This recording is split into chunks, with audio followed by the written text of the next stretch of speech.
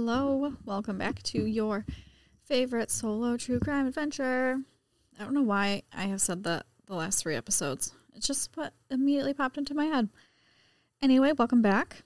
I hope you're having a great time. I still don't know what order I'm going to release these in, so not a whole lot to say, because I have recorded 3 in a row now, so that I could be prepared when I got my tonsil surgery.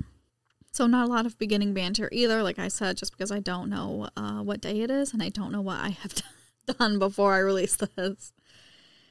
So we can just get right into it, I guess. This one I am also very excited to do. It was one of those that I had to dedicate sort of a lot of time to because there is so much information all spread out everywhere.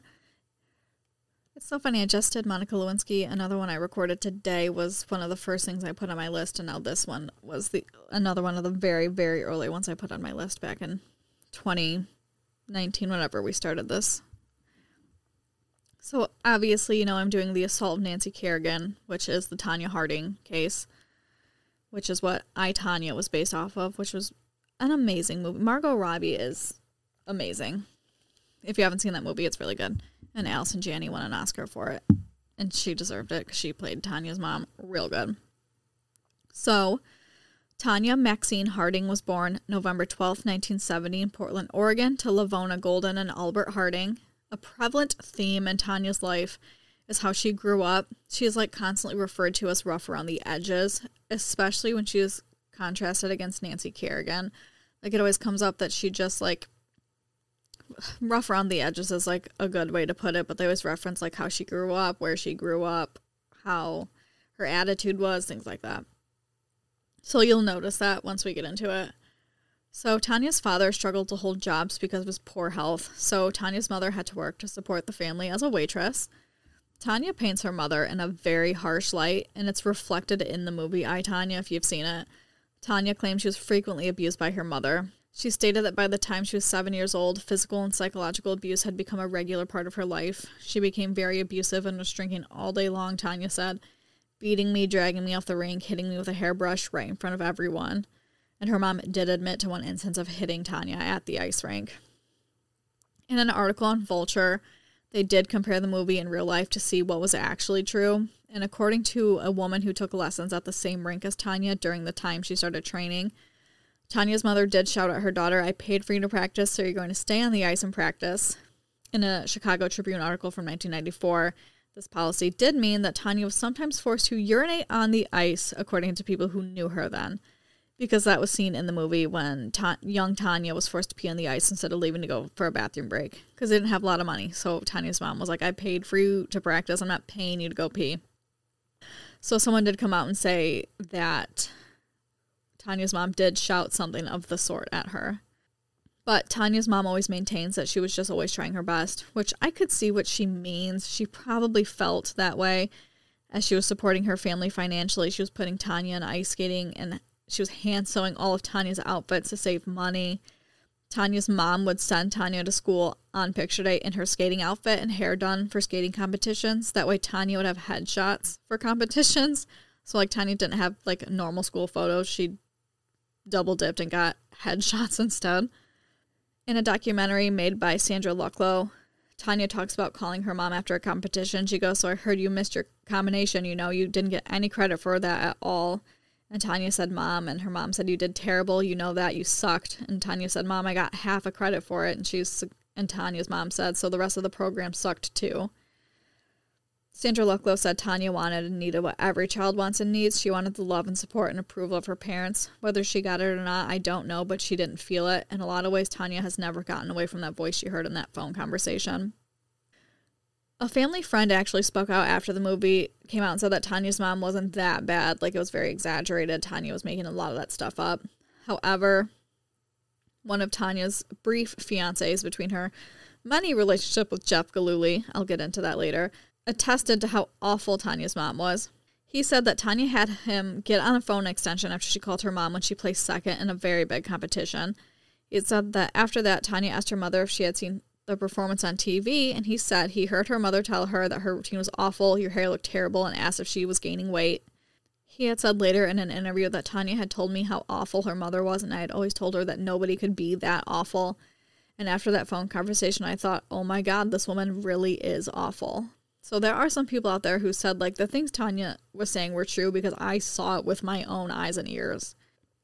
In her authorized biography, The Tonya Tapes, she said she was the victim of acquaintance rape in 1991 and that her half-brother Chris Davidson molested her on several occasions when she was a child. In 1986, Tonya called the police after Davidson had been sexually harassing and terrorizing her. She was getting ready for her first date with her eventual husband, and he walked in and was trying to kiss her. She threatened him and then touched him with a hot curling iron and ran. He busted down her bedroom door and came after her. She was able to get out and call the police. He was arrested and spent a short amount of time in prison, actually. Tonya said her parents were in denial about Davidson's behavior and told her not to press criminal charges against him. Tonya's own mother admitted that she wouldn't put it past Chris to try and get a kiss, while at the same time claiming that her daughter had a tendency to tell tall tales. She also slapped Tonya across the face and accused her of lying. And I think at this time, Tonya meets her eventual husband. She's like 15. And I think Chris Davidson was like 26 at this time. So it's like, it's a very terrifying situation, honestly. Davidson was killed in an unsolved vehicular hit-and-run accident in 1988. On May 3rd, 1994, during an interview with Rolanda Watts, Tonya said that Davidson was the only person in her life unworthy of forgiveness and said, the only person I have ever hated. She loved her dad. He bought her first gun when she was 5, which I couldn't believe when I read that. He taught her how to hunt, fish, fix cars, all of that. But her parents got divorced in 1985, and Tonya's mom married her 6th husband. Tonya had lived in 8 homes in 18 years, by the way. So her home life just wasn't the greatest to sum that entire section up. So this all led her into the arms of her first husband. Tonya met Jeff Gillooly when she was 15, and he was around 17 or 18. And because her home life was so volatile and unstable, she really found like a lot of peace with Jeff at first. Like he was almost an escape. They met at the mall where she worked at in Portland, Oregon. They would go on dates to the movies with Tonya's dad chaperoning them. So they had been together for 3 years when her mom remarried in 1985 or 86. Tonya was 18 by then, and her mother and her new husband allegedly kicked her out, and then she moved in with Jeff. A year later, in 1990, Tonya and Jeff Gillooly got married. She maintains that it was so that she could be covered under his health insurance, which I understand. Tonya's mother said, I tried to talk them out of getting married. I knew Jeff had a violent streak. Once when Tonya was living with me and my new husband, he tried to break down the door because he thought she had gone out with another boy. Unfortunately, her mom would be right. In the Tonya tapes, Tonya said she was fleeing the house to escape Gillooly beating her up when he ran to their car and pulled out a coil of the engine to keep her from driving away. As she was exiting the car, Tonya said that Gillooly kicked the door shut and it completely closed with her hand in it. At that point, Tonya says she grabbed the bag she had brought outside with her and ran. In June of 1991, she filed for divorce, citing irreconcilable differences. She likewise filed a restraining order to keep him from entering her apartment or any skating rinks, writing, he wrenched my arm and wrist and he pulled my hair and shoved me. I recently found out he bought a shotgun and I am scared for my safety. But this goes on for years. She meets another man. I think she gets engaged to him and then announces that she's getting back together with Jeff, and then they break up again, citing it has been an abusive relationship for the past 2 years and he has assaulted me physically with his open hand and fist. That was July of 1993. In spring of 1993, the man she was dating was Tom Arendt, who spoke about Tonya to the Oregonian, saying that she would complain about Gillooly, yet still contacted him often. He said that she couldn't stop talking to him. That summer, a man from Tonya's gym claimed to the Oregonian that she had offered to pay him to take care of Gillooly, slap him around a little. He said he was offended and politely declined. They officially were granted a divorce in August of 1993. And then 10 days later, her lawyers asked the courts to withdraw the restraining order Tonya had because they wanted to get back together. In October of 1993, he had threatened her with a shotgun, according to Tonya. Once, when she was at her own apartment, he barged his way in and attempted to get Tonya to reconcile. She was able to escape her apartment, and he caught up with her in the parking lot and threatened to kill himself and her and made a rogue shot, and it ricocheted off the ground and a piece of asphalt hit her in the face. A resident of the apartment heard the gunshot and then saw Jeff put Tonya in a car and speed off. They were nervous that, Tonya had been shot. So they called the police, and the police pulled them over. The officer then interviewed Tonya and Jeff separately about what had happened, but their stories did not match. Jeff Gillooly first stated that the gun had fired when he was carrying it. Tonya then admitted that she had fired the gun and was worried about the publicity. Jeff said that Tonya had been moving her possessions into his truck when they started an argument over his former girlfriend, and he declined to press charges. So, but we don't really know what happened there. Is Tonya taking the fall for that so Jeff won't get mad at her and they're trying to get back together? I have no idea. And then they would get back together, and this goes on well into 1994. This is just their thing. Meanwhile, the entire time her life has been a mess, she has been very passionate about figure skating. She began skating at the age of 3, training with coach Diane Rawlinson. In the mid-1980s, she started to get serious and start doing competitions when she was in her, so that's early teens, 10, 11, 12, things like that. She placed 6th at the 1986 U.S. figure skating competitions, 5th in 1987 and 1988, and 3rd in 1989. After competing in the February 1989 National Championship, Tonya began training with Dodie Teachman. She had a couple off years after being sick and placing very low in some competitions. It wouldn't be until 1991 when we really see Tonya Harding as we know her, as the excellent figure skater. So around the time she's 20 or 21. On February 16th, 1991, Tonya Harding made history and really cemented herself as an Olympic contender. She was competing in the 1991 U.S. Championship when she became the first woman in history to successfully complete a triple axel in competition. You can watch the video. About 45 seconds into her routine, she attempted and landed the triple axel and immediately beamed with pride, pumping her fists a little bit. You can watch it. It actually is very cool to watch. She won the 1991 U.S. Ladies Singles title with the event's first 6.0 technical merit score since Janet Lynn's 1973 performance. Christy Yamaguchi, who earned the other 2 of the 9 judges' first place rankings, had unfortunately fallen while attempting a jump. So it was sort of impossible to not give it to Tonya. And this is what I'm saying about her upbringing and the way she was perceived. She literally made history, and 2 judges still were we're not going to give her first place. But Christy had fallen. Tonya, literally made history. It was impossible to not give it to her. Tonya said, "My horoscope said I was going to be perfect all week. I was counting on that." Tonya also won the long program when 7 of the 9 judges gave her first place. The competition that Tonya landed a triple axel in counted 1/3 towards the long program. And they had, I believe, 3 other routines that would weigh the remaining 2/3.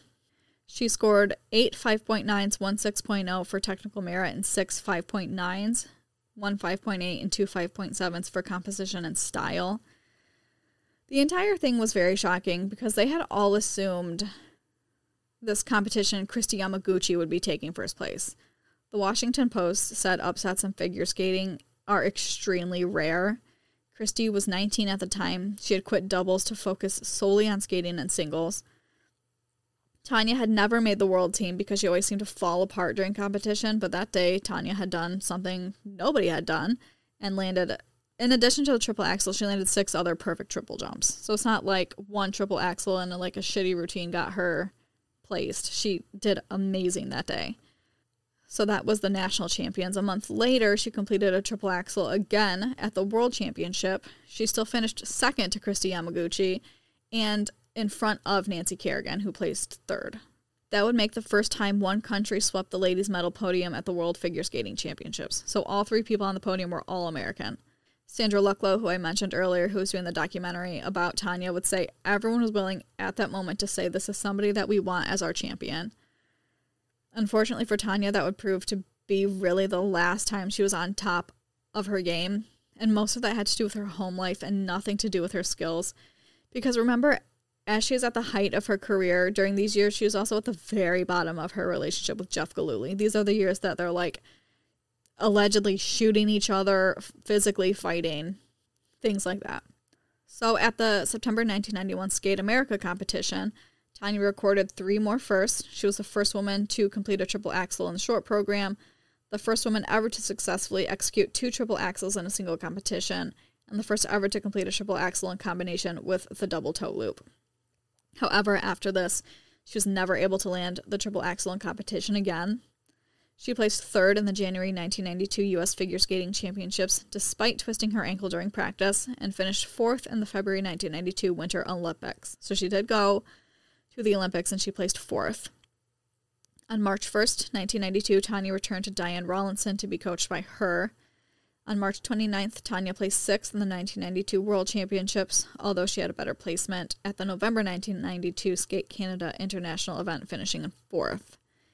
In 1994, she was on track to compete at the Olympics again. However, 1994 would prove to be a prolific year for Tonya for all the wrong reasons.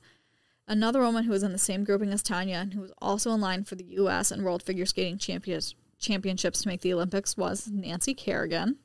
So like I said, Nancy Kerrigan's background was much different than Tonya's, and they are often contrasted against each other. Nancy was born October 13th, 1969, to Daniel and Daniel Kerrigan. That's not correct. Her mom's name wasn't Daniel. Nancy was described as having a very supportive extended family. Her parents, brothers, aunts, uncles, and cousins all believed in her and would watch her compete and cheer for her. Very unlike Tonya's abrasive mom and abusive husband, Nancy's father sometimes worked 3 jobs to fund her skating career. He also drove the Zamboni at a local rink in exchange for Nancy's lessons. She started training a little later than Tonya. Nancy started skating when she was about 6 as opposed to Tonya's 3, and she didn't start private lessons until she was 8. That did not stop her from excelling, though, and ended up right alongside Tonya almost their entire professional career. So they have been linked for a while before this attack. They have been running in the same circles for a very long time. It was the 1991 U.S. Figure Skating Championship that Tonya landed her triple axel and that Nancy got her start in, professional competition skating. As we know, Nancy placed 3rd below Tonya and Kristi Yamaguchi. In the 1992 season, Nancy again improved on her placement at the previous year's national championships by finishing 2nd. She won a bronze medal, while Kristi Yamaguchi took the gold in the 1992 Winter Olympics and earned the silver medal at the 1992 World Championships. That was the year Tonya placed 4th and 6th. In 1993, I believe Tonya placed 4th. However, Kristi Yamaguchi had retired from competition, which made Nancy the United States champion, even though she had admittedly had a very flawed routine. She had a disaster of a free skate routine that placed her 5th. I think she had, fallen during competition. It was just not a good thing. But technically speaking, she was the champion at the time, and then she fell to 5th.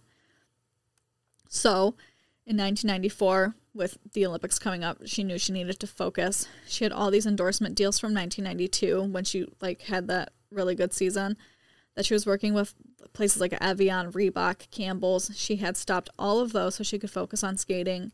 She worked with a sports psychologist to mentally prepare and not be nervous. She was very ready to hunker down and put the 1993 disaster behind her and start fresh and make it back to the Olympics.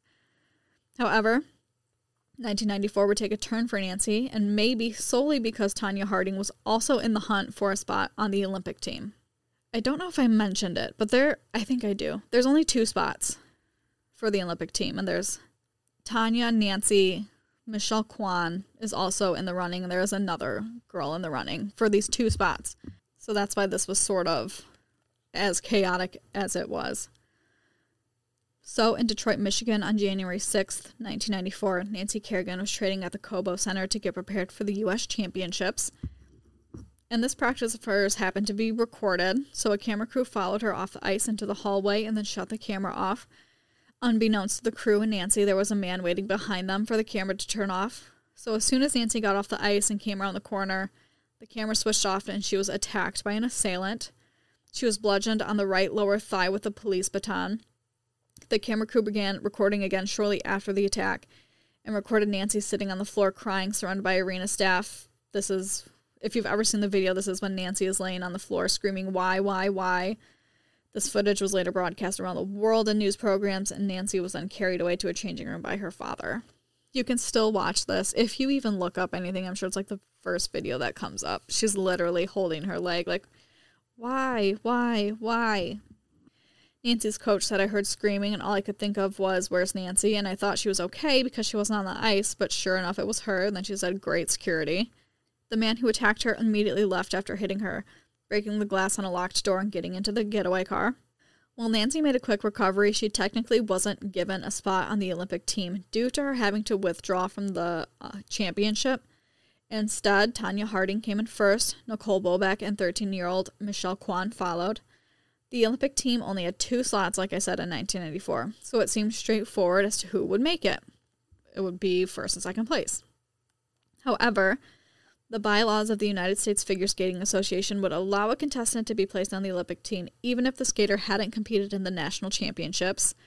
So the idea was presented that Nancy Kerrigan would be taking one of the Olympic positions because she had paid her dues, she was talented, and her not competing in the championship was quite literally out of her control.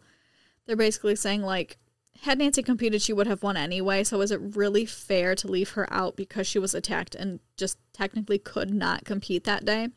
Tonya said, "It's not my decision to make. If they decide not to take me, I'd accept that." Nicole Bobeck agreed, saying Nancy's been in this much longer than I've been. Michelle Kwan's coach, Frank Carroll, had a similar statement. "What happened was no fault of Nancy's. It's a tragic thing. It might be more tragic to discard her if she was capable of going and skating well." I think, oh yeah, I did say, Michelle Kwan is 13 years old at this point. That's crazy to be, she almost went to the Olympics. Also, I was one of those kids who was like obsessed with figure skaters, so I did a lot of reports on Michelle Kwan and Christy Yamaguchi. So seeing their names out in the wild now was like a blast from the past. So one of Nancy's coaches said, "I think we'd accept graciously if they said Nancy. She's paid her dues. She's come back strong this year. If they choose to do that, I think we will probably have our strongest team." In the end, the USFSA decided to send Nancy Kerrigan instead of the second place winner and sent an alternate in case Nancy did not heal in time. The alternate would end up being Michelle Kwan. That meant the U.S. figure skating Olympic team that year was Nancy Kerrigan and Tonya Harding. The irony of that is not lost on anyone. So the attack on Nancy does not go unsolved for long. The FBI started interviewing those closest to the situation, which meant Tonya and her entourage. And they didn't immediately zero in on her. They had a lot of crazed fans they were looking into. If you ever watch Blades of Glory, Nick Swartzen's character, people like that. But her direct competition is a good place to start, just logistically wise. Logistically? I don't think I need the word wise if I'm using the word logistically. Whatever. So her husband, ex-husband, whatever they're calling each other these days, and her bodyguard were being investigated. Jeff Gillooly said, "That's illegal. I wouldn't do that. I have more faith in my wife than to bump off her competition." Basically, like, first of all, morally, I wouldn't do that. And second of all, he's saying, like, I wouldn't need to do that because Tonya is better than Nancy anyway. Like, Tonya wouldn't need my help to do that. Her bodyguard did not care for the allegations either. He said, "That is absurd. You know, I would never get involved in anything like that. That would be jeopardizing my future, my career. I mean, that's not something I could do or allow." But allegedly, someone got their hands on recording directly implicating those two men in the attack. Eugene S. Saunders, a 24-year-old Portland minister, told investigators that he had listened to a tape recording of Gillooly and Eckert. Eckert is her bodyguard. I don't think I've said his actual name yet. And a third man, described as a hitman from Arizona, plotting to injure Nancy. So Saunders goes to Gary Crow, who was a PI. Crow knew both Saunders and the man who played the tape for him, so he is familiar with both of these people. It seems credible. Saunders retained a lawyer and went to the authorities that week. After questioning him, the FBI then talked to Crow on the very next day. Basically, what Crow told the FBI was that a Portland man with connections to Harding had approached Saunders' acquaintance and asked him to arrange an accident that would knock Kerrigan out of the figure skating competition. According to Crow's account, Saunders' acquaintance indicated that he could hire an Arizona man who would do the job for $100,000. He said he was told that at one point on the tape, one of the Portland men asked why Kerrigan couldn't just be killed. That idea was set aside, and the men instead decided to slug the skater on the knee to knock her out of the match. According to Crow, Saunders' acquaintance became worried when the man who allegedly hired the hit failed to pay some or any of the money that had been promised and was receiving threats. So that's why this tape recording sort of comes out. On January 11th, Tonya was interviewed for KOIN TV in Portland, Oregon. She was asked whether someone she knew could have planned the attack, and Tonya said, "I have definitely thought about it. No one controls my life but me. If there's something in there that I don't like, I'm going to change it." Like, as she's saying this to the camera crews, like, Jeff is behind the camera. Like, she's looking right at him. The day after, so January 12th, I think, her bodyguard confesses to his involvement in the attack and incriminates Sean Stant, the man who actually hit Nancy, Jeff Gillooly, and Derek Smith, who was the man who drove the getaway car. On January 13th, the next day, 2 people were arrested, her bodyguard Sean Eckert and Derek B. Smith, a 29-year-old unemployed resident of Phoenix, Arizona. They were charged with 1 count of conspiracy to commit assault, which was a felony. They were held on $20,000 bail each. They said more arrests were to come, but clarified there were no plans to arrest Tonya Harding. On January 14th, Nancy gave a press conference after the people who attacked her were implicated and arrested. At the same time, it had been decided that Tonya was still permitted to compete at the Olympics because she technically hadn't been implicated in anything. Tonya testified with the FBI on January 18th, where she said she sort of severed her ties with Jeff and maintains her innocence. She was interviewed over 10 hours. 8 hours into the interview, her lawyer read a statement declaring her separation from Gillooly, said, "I continue to believe that Jeff is innocent of any wrongdoing. I wish him nothing but the best." The full FBI transcript was released in February, like a month later. The Seattle Times reported on the transcript, stating that Tonya had changed her story well into a long interview. Hours after denying any involvement in trying to cover up the plot, an FBI agent finally told her that he knew she had lied to him and that he would tell her exactly how she had lied to him. She had lied about ever going to Eckert's house. When asked if she was ever at his house, she said no. The FBI told her that she knew she was lying, so she testified that she and Jeff Gillooly went to Eckert's home on December 28th, 1993. He went inside and she drove away. Tonya said that Gillooly phoned her 1 hour later asking her to pick him up. In the transcript's final passage, Tonya stated, "I hope everyone understands that I'm telling on someone I really care about. I now know that Jeff is involved. I'm sorry." Jeff surrendered to the FBI the next day on January 19th after he learned there would be a warrant for his arrest. Jeff testified to the FBI on January 26th, where we finally get the full story of what happened. Well, allegedly. Jeff and Tonya's stories never match up because Tonya maintains that she had no prior knowledge of the attack on Nancy, and Jeff maintains that she was very involved in the planning of the attack on Nancy. So we finally get the story that he's telling, the full story. So this all sort of comes up when Tonya was placing kind of low. She was complaining about it, sort of complaining that as the girl who was rough around the edges, she never really gets the advantage and the deals the other girls do. She had finished 4th, and she thought she had definitely skated better than 4th place. Jeff agreed and had been talking about that to Eckert around December 16th. So she's also alluding to Nancy Kerrigan is getting all of these deals, and Tonya Harding is just as good, if not better, than Nancy, and she's getting offered nothing. And it's just sort of because of the way that she is and the way she was brought up, and her reputation just from the jump was not great. And she was just talking about how sort of sick of it she is, and the possibility that she could not make the Olympics because of a bias. So Jeff is relaying all of this conversation to her bodyguard Eckert around December 16th. Also, another factor they bring into this is money as the motivation. When they were questioning Tonya, they asked about her finances, and she said she had one checking account that was $109 overdrawn. Like I said, Tonya wasn't getting the fame and endorsement deals like Nancy and other skaters, and they had put together that if Tonya made it and did well at the Olympics with all the endorsement deals coming from that, they could stand to make $1 million. To them, the Olympics is $1 million paycheck from the residuals coming off of that. So if you're wondering why Tanya's volatile ex-husband cares if she does well or not, or cares enough to commit a crime, money is the answer. He wanted a cut of the money that she stood to get if she won the Olympics. So anyway, Jeff tells the FBI that it was actually Eckert's idea to hurt Nancy, and obviously Eckert claims that it was Jeff's idea. Either way, Eckert was into the idea because he figured if a prominent figure skater got attacked, that the other figure skaters might hire him to be their bodyguards also. So Jeff then says he floated the idea to Tonya, who Tonya maintains he very much did not do this, and Tonya liked the idea but was skeptical that Eckert could find anyone who would do something like that. And Jeff was basically trust me, Eckert knows hordes of shady people, but if he finds someone we don't like, we can just pull the plug on it and we don't have to do it. Shortly after that, it was actually Derek Smith who called Eckert himself. Smith lived in Arizona at the time and was calling Eckert about something completely different, so they're chatting. And Smith is what else is up? So Eckert was sort of well, actually. And he explained that he had a client who needed someone taken care of, not killed, just a little roughed up that would hopefully help his client and help him get some bodyguard work. Smith said, "Hold on, I think I have someone for you." He contacted 22-year-old Shane Stant. Stant really did not have a lot going on. He was a high school dropout. He never followed through with anything. He was just sort of floating by. So Eckert called Stant directly and explained that he needed a skater hurt and suggested that they cut her Achilles tendon. Stant was okay, well, I'm not doing that. I'm not going to be cutting anyone. So Eckert was okay, I will pay you $2,500, but the skater has to be unable to compete at the championships coming up in Detroit. And I think Stant was still kind of iffy. So Eckert was and I'll contract you for $36,000 as a bodyguard team for Tonya, which was a lie. But after that, he went to the store and purchased a black 21-inch retractable ASP tactical baton for $58.65. So Eckert then went to Jeff and Tonya and told them that the total cost of the plan was $4,500 for the fee, the tickets, a rental car, all kinds of stuff like that.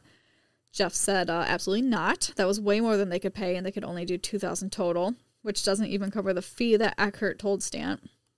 A few days later, Eckert tells Jeff that everyone he has hired was ready to go. Jeff said he told Eckert to call it off, but Eckert refused, saying his reputation was on the line and it was too late. On Christmas Day, Derek Smith called and said he was leaving to come to Portland, and the differences could be figured out then, because they're still fighting about money and all of this stuff. He's like, I'm going to show up and we can all figure it out together. While the men were on their way, Eckert allegedly told Tonya and Jeff that it would be best to get them some information about Nancy. So allegedly, Tonya called a journalist they knew, Vera Morano, and acted like she needed some information about Nancy to settle a bet between Tonya and Jeff. Vera Morano told the FBI on December 26th Tonya called her saying she needed to settle a bet. She asked Morano if she could find out where Nancy trained and if Nancy owned any property on Cape Cod, because they're trying to figure out where Nancy lives. Morano told Tonya that she would try and get that information and would get back to her. So Tonya called Dorothy Baker, who was a member of the U.S. Figure Skating Association. Baker told Morano that Kerrigan trained at Tony Kent Arena on Cape Cod, but would not provide any information about Kerrigan's place of residence. Morano called Tonya back and left that information on the answering machine. There was some confusion over the name of the arena. They couldn't really hear on the answering machine, so it kind of sounded like the Toby Kent Arena, Tuna Can Arena. I think they write in I, Tonya, something like that. So Jeff said Tonya called Morano back and had her spell it out. Then they found a brochure with Nancy's picture on it to give the attacker. On December 28th, Smith and Stant were in Portland and wanted to meet with everyone involved, so Jeff drove him and Tonya over to Eckert's house. Allegedly, Jeff said Tonya did not want to have direct contact with the hitmen, so she dropped Jeff off and took their car and left. So Tanya's not there for this meeting. Allegedly. Remember what I'm telling you is what Jeff is saying. So all this stuff about Tonya may or may not be true. We will never know. While Jeff was getting there, Smith had Eckert turn on a tape recorder and record the conversation as leverage in case Jeff didn't want to pay. So this is the tape conversation that was referenced earlier. And it is very convenient that Tonya just so happened to not be at this part of the planning, where there's actual proof of this happening, but was part of everything else. If you're like Team Tonya, this is like very shady that she just so happened to not be there, but she was involved with everything else. Jeff gave them the information he had on Nancy and explained that if this all went well and Tonya made it to the Olympics, that he would be able to hire them at $1,000 a week because of all the endorsement deals and money Tonya would bring in from the Olympics. However, Nancy was the big thing in the way of that, so she needed to be dealt with. They again discussed how to disable Nancy. Smith and Stant both stated that Eckert again suggested to cut her Achilles, and everyone was sort of like, no, that's a bit much. Eckert then suggested getting a shitty car and running her off the road to break a few ribs. Again, everyone involved was like, no. Jeff then explained to the others that Kerrigan's right leg was her landing leg. He said he'd verified that the day before with Tonya, and that was the leg to be disabled.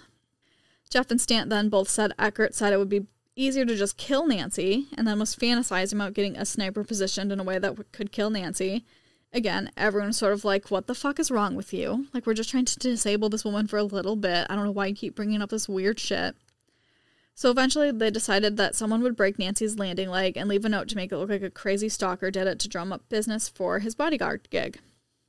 They decided on $6,000 with $2,000 up front, and if the people Eckert hired couldn't get it done, that Jeff would get his $2,000 back. After he left the meeting, Jeff told the FBI that he talked with Tonya in the car about it. Tonya asked him how the meeting went. He said not bad. He then told her that the other men had offered him a money-back guarantee.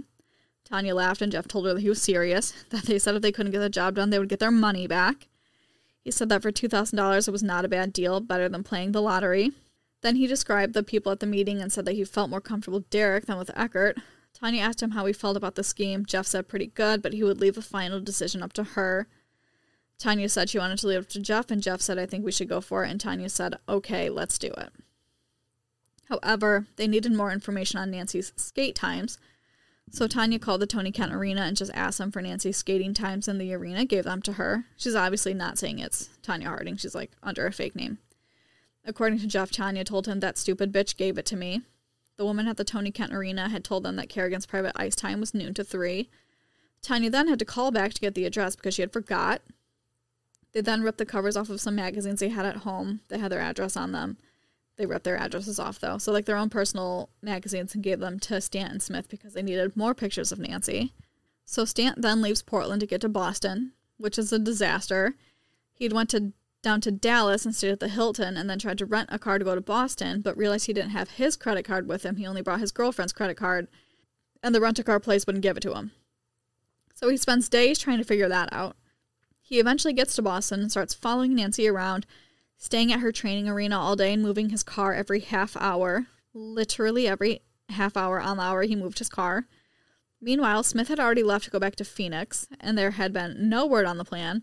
Eckert didn't even know where the people he hired were supposed to be at in Boston. He had heard from, nobody. When Eckert told Jeff that Derek had called to ask when he could expect the rest of the expense money, Jeff said, "Do I look like I have stupid written across my forehead?" Because, nothing had happened yet. What do you mean you need more money? More money for what? They can't even get a hold of anyone. When January 1st rolled around and nothing happened, Jeff and Tonya assumed that the money was gone and that the plan wasn't happening.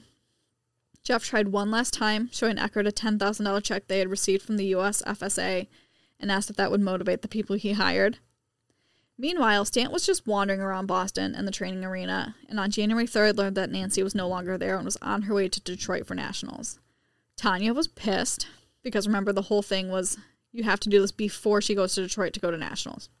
Smith had told Eckert that Stant told him that Nancy wasn't training there that much, so he never had the time to catch her because she was resting. So Tonya called the arena and learned that Nancy had been training there regularly, and she was there that very morning. There were plenty of opportunities to do this. So then Tonya flies out to Detroit for nationals, because remember, she's competing in the same competition.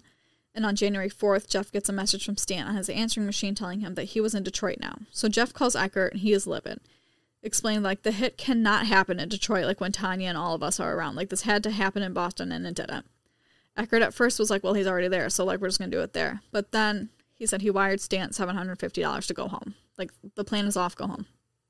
However, Smith and Stant both think that $10,000 is still on the line. They think they are getting that $10,000. So Smith flies from Phoenix to Detroit, rents a car, and picks up Stant. This whole time, allegedly, Jeff, Tonya, and Eckert think the plan is off. They think it's done, didn't happen, whatever. On January 5th, Stant and Smith purchased tickets to the arena to watch the practice session. They scoped out all the entrances and exits and made note of where skaters entered and exited from. The arena was supposed to be secured, but Stant was able to walk down to the ice level, pass through a blue curtain, and stroll down the hallway leading to the skaters' locker room. He scoped the place out for 45 minutes without being challenged by security. They briefly entertained the idea of doing the attack at the hotel, but the escape route would take too long, so they settled on doing it in the hallway of the arena, where they saw a glass door right at the end. So, they know they can whack Nancy and just run straight down the hallway out the door. So, on January 6th, Smith and Stant entered the arena. Stant told Smith that he would sit near the blue curtain where the skaters entered the ice, and that Smith was to sit on the opposite side of the arena. Stant said that when he spotted Kerrigan and the assault was imminent, he would stand up and sit down. That would be the signal for Smith to go get the car and bring it around to that door. According to an old Sports Illustrated article, Stant took a seat about 7 rows up from the ice. 15 minutes later, he watched Kerrigan take the ice. He waited until her name was announced. Then he stood up and sat down. Smith left the arena to get the car. Stant watched Kerrigan skate, watching for video recorders so he wouldn't be photographed. After her session at about 2:35 p.m., Nancy left the ice. Stant got up from his seat. Nancy was followed by a cameraman from ABC, and when the man laid down his camera and turned to his left, Stant darted around him to the right. 2 men were standing at the blue curtain, but Stant walked right past them. He saw no security people. Nancy stopped in the hall outside the dressing room and spoke to Dana Scarton of the Pittsburgh Post-Gazette. Stant drew the baton out of his belt with his right hand, and according to his statement, clutched the madman note with his left. Swiftly, he walked between Kerrigan and Scarton. He struck one quick, vicious blow to Nancy's right leg, just above the knee, and then bolted. Kerrigan screamed. Again and again, she screamed. Stant says he dropped the note as he began to run. The plexiglass doors he had seen the day before were chained together, so without pausing, he crashed through the lower part of one of the doors, using his head as a ram, and then sprawled out onto the sidewalk. Behind him, a voice cried out, "Somebody stop him." He ran into the getaway car, changed his jacket, and they left. An hour later, Tonya called Jeff and told him that Nancy was attacked, and that Jeff called Eckert to tell him. And then we know that this attack immediately fell apart and they all got caught thanks to the recording from Eckert's house. Tonya expressed to the media through her friend Stephanie that she was disappointed that Jeff was involved and that she really believed in him. On January 27th, Tonya released a statement that she did not know about the attack before, but she did find out when she got home from nationals on the 10th. She said, I would like to begin by saying how sorry I am about what happened to Nancy Kerrigan. I'm embarrassed and ashamed to think that anyone close to me could be involved. I was disappointed not to have the opportunity to compete against Nancy at Nationals. I have a great deal of respect for Nancy. My victory at Nationals was unfulfilling without the challenge of skating against Nancy. I had no prior knowledge of the planned assault on Nancy Kerrigan. I am responsible, however, for failing to report things I learned about the assault when I returned home from Nationals. Many of you will be unable to forgive me for that. It will be difficult to forgive myself. When I returned home Monday, January 10th, 1994, I was exhausted but still focused on the national championships. Within the next few days, I learned that some persons that were close to me may have been involved in the assault. My first reaction was one of disbelief, and the disbelief was followed by shock and fear. I have since reported this information to the authorities. Although my lawyers tell me that my failure to immediately report this information is not a crime, I know I have let you down, but I have also let myself down. But I still want to represent my country in Lillehammer, Norway next month. That's the Olympics. Despite my mistakes and rough edges, I have done nothing to violate the standards of excellence of sportsmanship that are expected in an Olympic athlete. Nancy Kerrigan and I can show the world 2 different types of figure skating. I look forward to being on the team with her. I have devoted my entire life to one objective, winning an Olympic medal for my country. This is my last chance. I ask only for your understanding and the opportunity to represent my country with the best figure skating performance of my life. Thank you.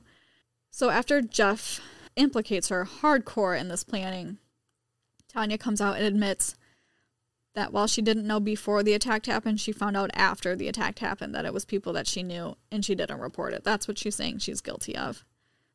On February 1st, Jeff pled guilty as a part of a plea bargain in exchange for the detailed testimony that he gave that I just read you. And he got 2 years in prison and had to pay a $100,000 fine, which was the most harsh stance of the 5 involved. And he apologized to Tonya. He was released from prison in March of 1995. So Jeff and Eckert pled guilty to racketeering, while Stant and Smith pled guilty to conspiracy to commit second-degree assault. Smith, Stant, and Eckert had no fines, and they were sentenced to 18 months in prison. Tonya went to the Olympics as planned, with Tonya and Nancy practicing together. It was a media shit show, obviously. It's Regina George and Katie Heron. It's a girl who was attacked and the girl that people think attacked her. On February 23rd, 1994, Tonya had a disastrous routine when her lace broke, and she was sobbing to the judges. You can see these pictures. It is kind of sad. She is distraught. She was allowed to restart after she quickly fixed her shoe, but it wasn't enough. Tonya placed 8th, while Nancy Kerrigan won a silver medal behind Oksana Bayul, wearing the same skating outfit she wore when Stant whacked her knee. On March 16th, Tonya Harding pled guilty to conspiracy to hinder prosecution as a Class C felony offense at a Multnomah County court hearing. One of the big reasons this happened was someone found a piece of garbage at a restaurant that Tonya was at, and it was an envelope with a bunch of things written on it. Things like Cape Cod and a Boston address and Tony Kent Arena were written on it, and a handwriting expert took samples from Tonya, and it was confirmed that it was her handwriting. So now it's sort of looking like maybe she did the things that Jeff said she did. She and her lawyer, Robert Weaver, negotiated a plea agreement, ensuring no further prosecution, so she can't be charged for anything else involved with this. Harding's penalties included 3 years of probation, a $100,000 fine, and 500 hours of community service. She was the only one not to be sentenced to jail time. On June 29th, the USFSA disciplinary panel met for 9 hours over 2 days to consider Harding's alleged role in the attack. Although Harding did not show up for the 2-day hearing before a 5-member panel in Colorado Springs, the board decided she knew about the January 6th attack on Kerrigan before it happened, which is the first time an official body had come to that conclusion in this case. They said by a preponderance of the evidence, the 5 members of the panel concluded that she had prior knowledge and was involved prior to the incident. This is coming from panel chairman William Heibel in a telephone interview. He said this is based on civil standards, not criminal standards. Tonya was stripped of her 1994 U.S. Championship title and banned for life from participating in USFSA events as either a skater or a coach. This was obviously very widely publicized, but both Tonya and Nancy had some bad fallout from this. Tonya's ex-husband Jeff sold a sex tape of them that a magazine posted stills of. She never really recovered career-wise. She worked as a contractor, she worked at Sears, she tried boxing for a while. She said she would do anything to keep a roof over her head. She said, my reputation has drastically changed, from being great to being nothing and trash back to just being me. On February 22nd, 2000, Tonya attacked her then-boyfriend Darren Silver, repeatedly punching him in the face and throwing a hubcap at his head. The attack left Silver with a bloodied face, and Tonya was arrested. She initially pled not guilty to misdemeanor charges, But in a May trial in Clark County District Court, she admitted to attacking Silver when sentenced to 3 days in jail, 10 days of community service, and a suspended jail sentence of 167 days. She married 42-year-old Joseph Price on June 23, 2010, when she was 39 years old, and gave birth to a son named Gordon on February 19, 2011. In 2018, she had a resurgence with the release of I, Tonya. She went on Ellen and revealed that she still skates and trains with her old trainer. She was also on Dancing with the Stars in 2018 and came in third. Nancy Kerrigan, who was sort of looked at as like America's sweetheart, got immediate bad press at the Olympics, where she won the silver medal after her attack. She and the third-place finisher were standing on the podium for over 20 minutes while someone was trying to track down the Ukrainian national anthem to play when Oksana was medaled. Someone told Nancy it was because Oksana cried all of her makeup off and was getting touched up. To which out loud Nancy said, "Oh, come on, so she's going to get out here and cry again. What's the difference?" In a pretty frustrated tone, which the cameras caught and aired, obviously, so she's on camera acting like a brat after winning a silver medal. She then didn't attend the closing ceremonies of those Olympics, she said, because of a safety reason. However, she left to go to Disney in Norway because she had a pre-planned $2 million appearance at the parade.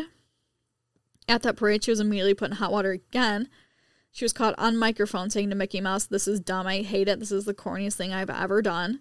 She later said her remark was taken out of context, and she was not commenting on being in the parade, but rather on her agent's insistence that she wear her silver medal in the parade. She said that her parents had always taught her not to show off or brag about her accomplishments. She added that she had nothing against Disney or Mickey Mouse. She said, "Who could find fault with Mickey Mouse? He's the greatest mouse I've ever known." Which I just don't buy that. I think she definitely was complaining about the parade. I understand not to show off or brag about your accomplishments, but like you literally won an Olympic medal and now you're in a parade in the country where the Olympics were. Like, I think it's not that outlandish to assume you will have to wear your Olympic medal.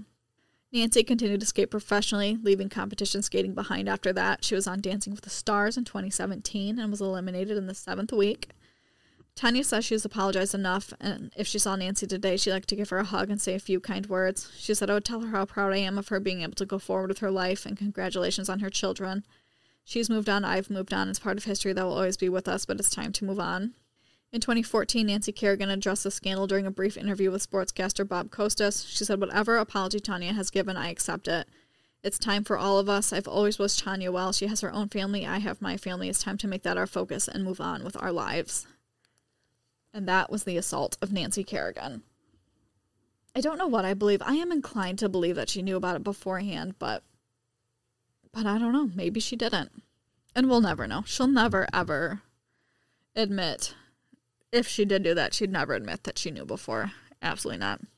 So let me know what you think. Let me know if you thought Tonya knew before, if you think Tonya only found out afterwards. I think finding that note in the garbage was pretty damning, given that it had all of the information on it that Jeff had testified Tonya wrote down months before. It's not like they found this note and then Jeff testified that she was writing this stuff down. That's exactly what he said that she was doing on the phone when they were trying to figure out where Nancy trained and where she would be at. If it wasn't for that, I think I would lean much more towards she didn't know until after. But it's hard to argue against that specific piece of evidence. And it wasn't even worth it. She didn't even place. She placed 4th. She didn't even get a medal at all. And the whole thing was for her to get, she wanted to get a gold medal, so they incapacitated Nancy. But the thing was, it was a big deal amongst the people who did it because Nancy was supposed to get hit in the knee, which is a completely different type of injury than above the knee. Not that it's not as bad, but I feel like whacking a knee will really put a person out for a while.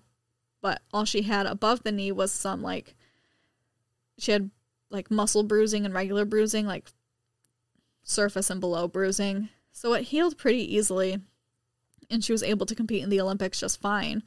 But had they gotten the knee, it's quite possible that Nancy isn't able to make the Olympics, and then Tonya, who knows what would have happened. Tonya, at the very least, would have come in 3rd, because that would have bumped her up from 4th. But who knows? It could have been much worse for Nancy, and Tonya could have gotten a lot more out of it if it was done correctly, but she aligned herself with a bunch of goddamn bozos. I've never seen a more motley crew of people trying to commit a conspiracy crime. So yeah, let me know what you think.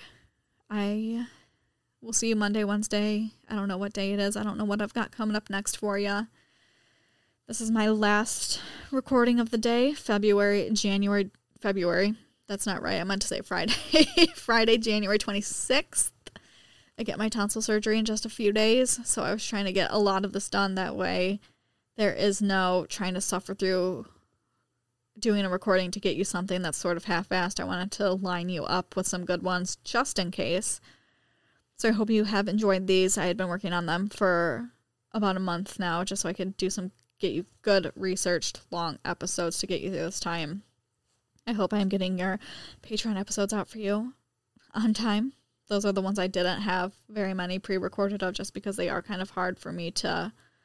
I've said this for like the past 100 episodes. They're hard for me to research. I need better ideas on shorter episodes because without Taryn here, the timing is a lot different. 3 to 4 pages used to get me a perfectly timed short episode. Now it has to be around 5 to 6 pages. And at that point, if I can get 5 to 6 pages, I can usually get 8 to 9.